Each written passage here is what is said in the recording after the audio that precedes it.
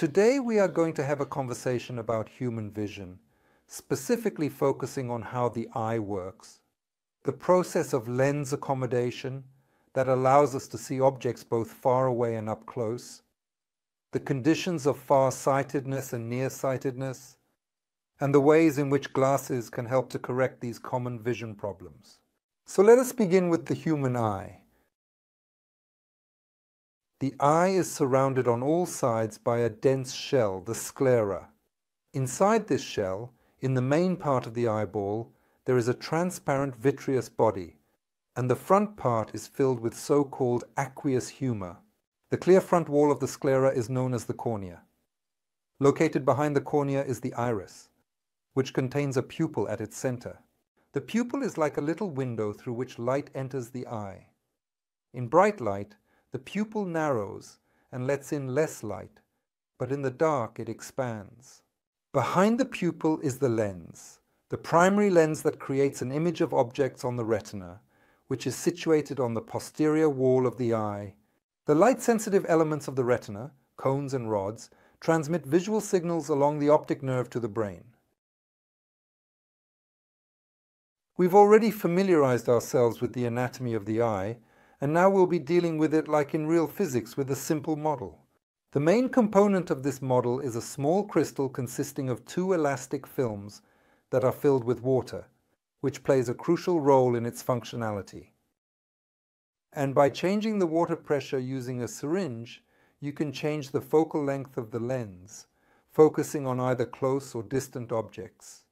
Now let's proceed to assembling our model. Put the pedal to the metal. Subsequently, the iris will be placed. We place a protective horn-shaped covering over it to ensure its safety and preservation. And lastly, we conclude the procedure by sealing the cornea with the anterior portion of the sclera. And our model is assembled. And now we can start the experiments.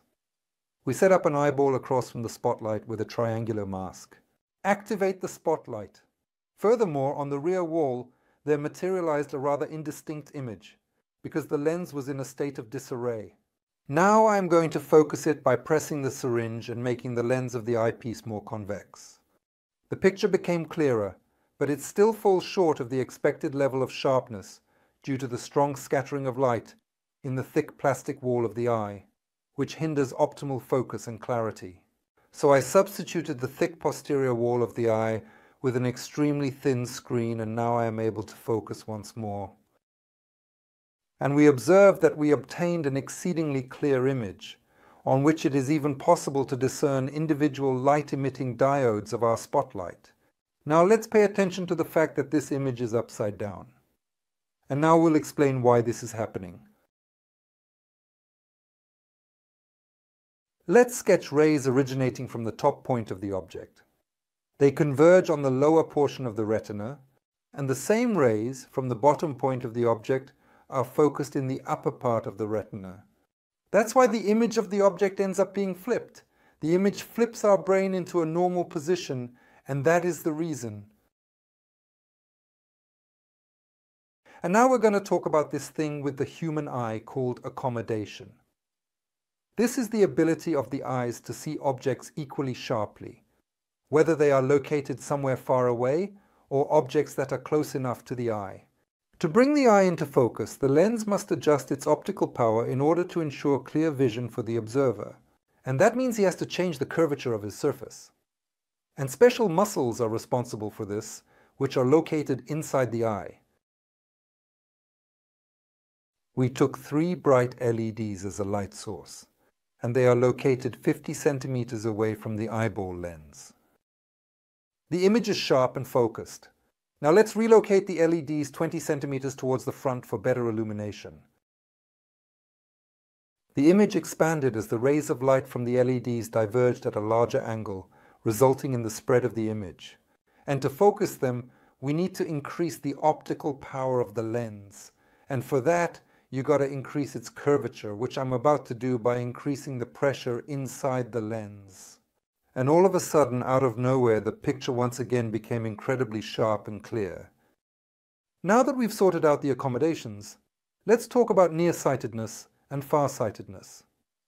If I take off my glasses, I see distant objects quite blurry, and I am able to perceive the letters in the book with clarity, but only when I bring the book close to my eyes and examine it carefully. And this vision defect is referred to as nearsightedness. Therefore, it transpires that it is due to the optical power of my lens being excessively high. And in order to correct this defect, I wear glasses with lenses that disperse light, as people commonly refer to them, as -1s, with a negative optical power. And farsighted people, on the contrary, see distant objects clearly, but close objects are blurry. And this occurs because the lens they have lacks the necessary optical power to properly focus the light. In order to correct farsightedness, individuals with this condition wear glasses that have converging plus lenses, which possess a positive optical power and help to improve their vision. And now we are going to do the same thing, but this time with some hands-on experience. And now our eye model is working in nearsightedness mode. The light source is located at a considerable distance, and the image displayed on the screen appears to be slightly blurry. I am going to place a diffusing lens right in front of the eyeball, and as a consequence the image became much sharper and the visual quality improved significantly. To switch my eyes to farsighted mode, I must decrease the optical power of the lens in order to achieve the desired effect of improving distant vision. And at this moment the image of the remote object appears to be very sharp. However, when I relocate it nearer, the blurring effect becomes more pronounced. And now, in order to correct it, you need to put a converging lens. And we can see that the image has indeed become much sharper,